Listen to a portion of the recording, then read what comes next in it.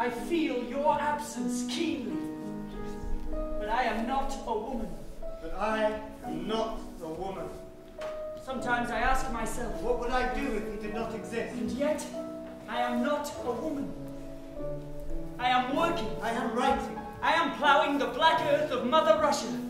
I am pregnant. I am bearing children. For you. And yet, I am not a woman.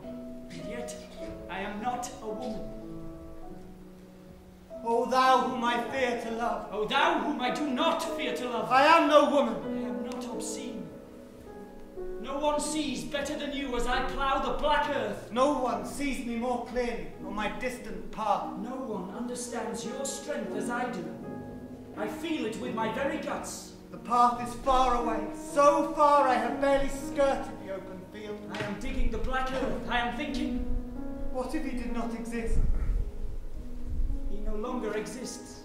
What if his strength did not exist in me? The earth is not obscene. His strength in me is not obscene. O thou whom I do not fear to love. I am no woman. I am not obscene. O thou whom I fear to I love. feel your strength in me. I am digging the black earth. I feel your child in me.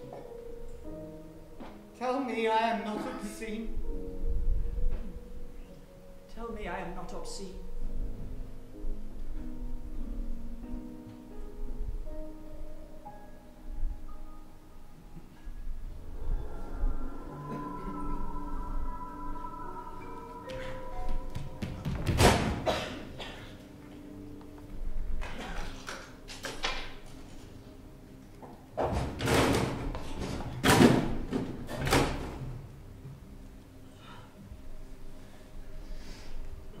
Yeah.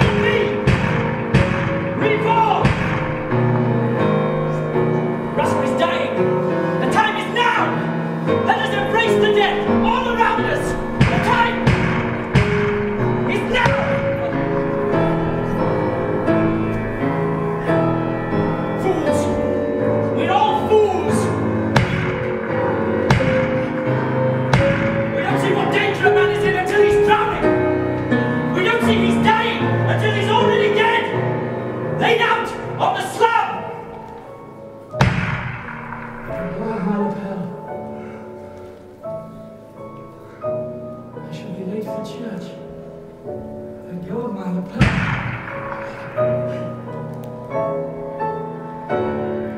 Fools! We're all fools! And if we had foreheads 7 feet high, we'd still all be fools! We're all dying! We're all fools!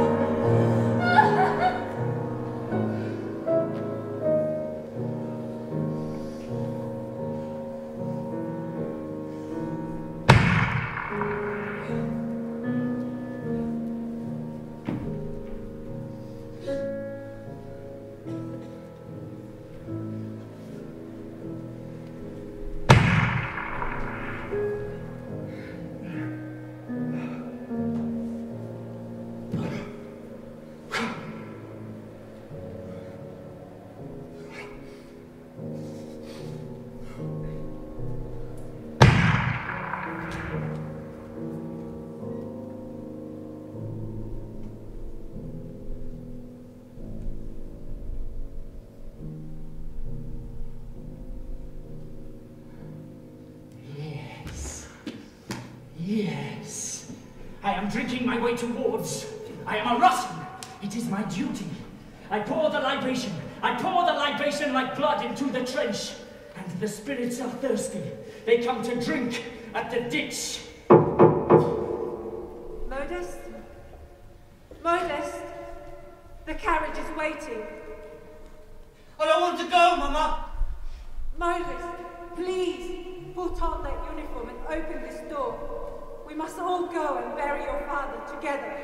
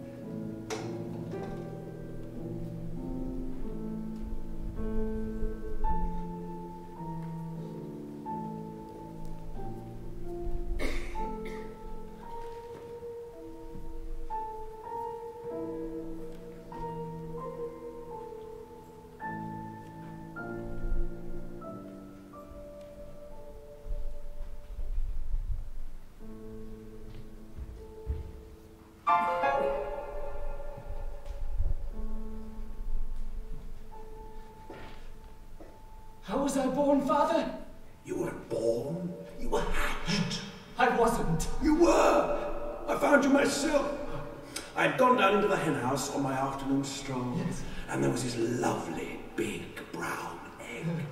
And I thought, I've not seen one like that before. And I took out my pocket knife, and I made a hole at either end of the egg, and I blew, and I blew, and I blew until my cheeks puffed up, and out you popped, ass backwards. It's not true. It's true. It's not true. It's true.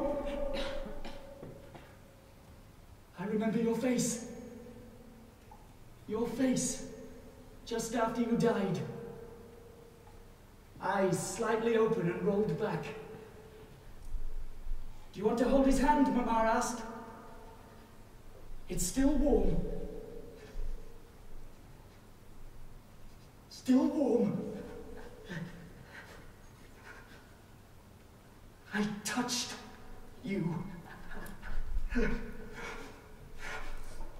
I touched you.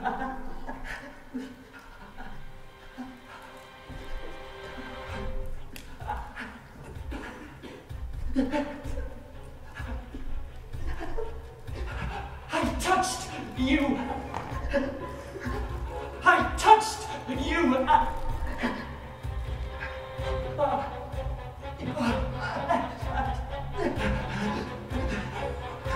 Let go of my lapel. Let go of my lapel. I shall be late for church. Let go of my lapel.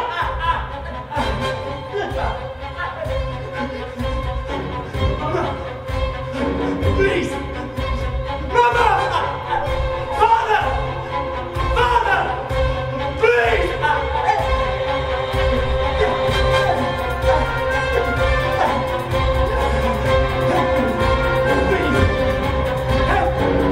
Somebody, please! Help me! Please! Somebody! Please! Help me!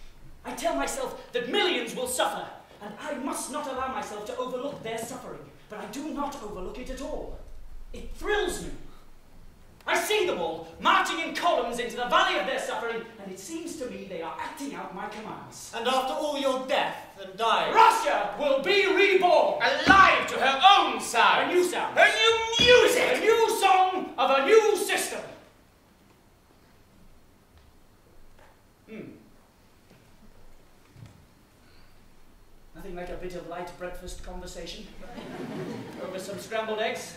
Modus, I have a surprise for you. I have a surprise for you. I have a surprise for you. I have a surprise for you. I have a surprise for you. I'm getting married. I'm getting married. I'm getting married. I'm getting married. I'm getting married. Modus, I'd like you to meet my fiancée. Modus, I'd like you to meet my fiancée. Modus, I'd like you to meet my fiancée. Come on, dear.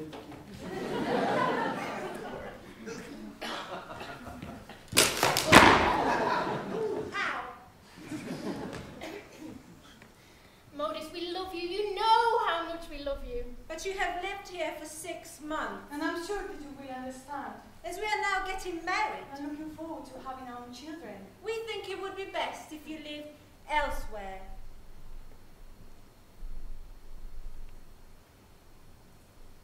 At night when I lie in bed beside my husband, I want to feel his thoughts. His body. his love. Alone. With me.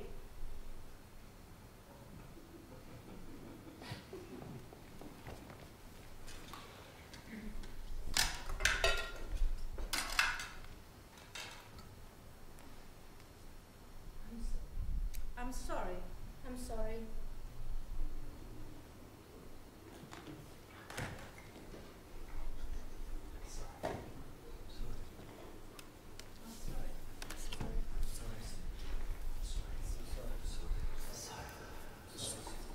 I'm sorry. I'm sorry. I'm sorry.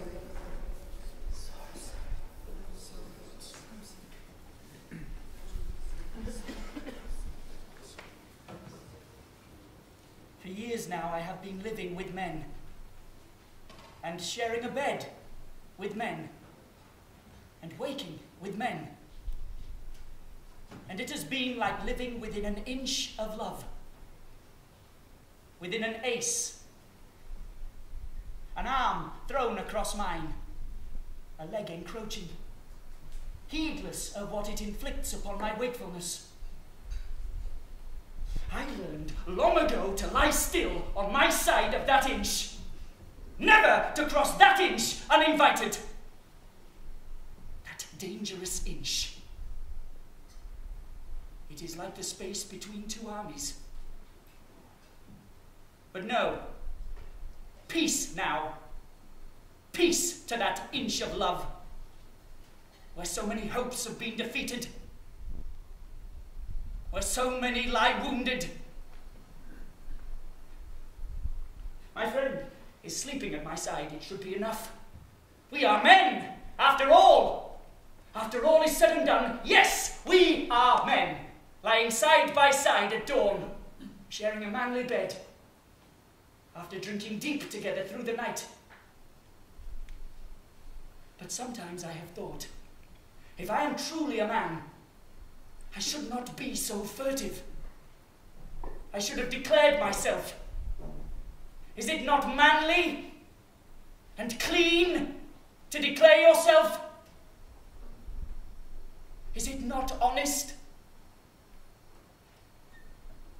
And I remember sometimes when I have been in the thick of a crowd, as a great procession passed, or a fair, or some other sensation,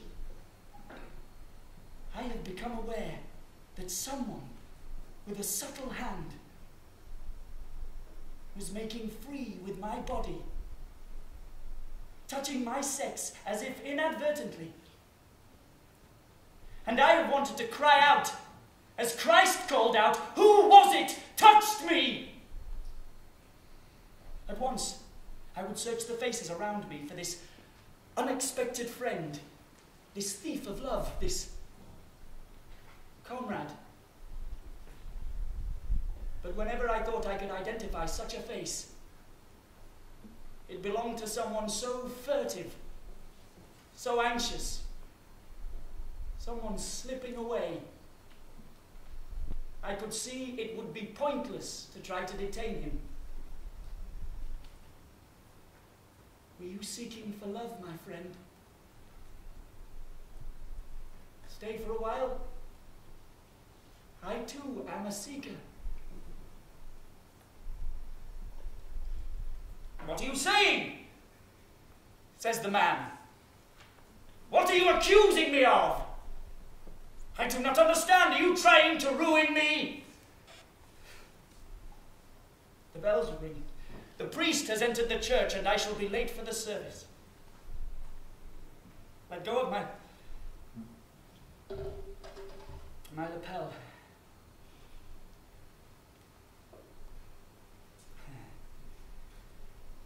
For years now I have been living with men, and sharing a bed with them, as if I were one of these furtive love thieves in the crowd, within an ace of discovery. Always within an inch of love. Then my friends leave me. One by one they leave me. Looking for love, they say, crossing the inch. Is there no limit to their obtuseness? No end to mine.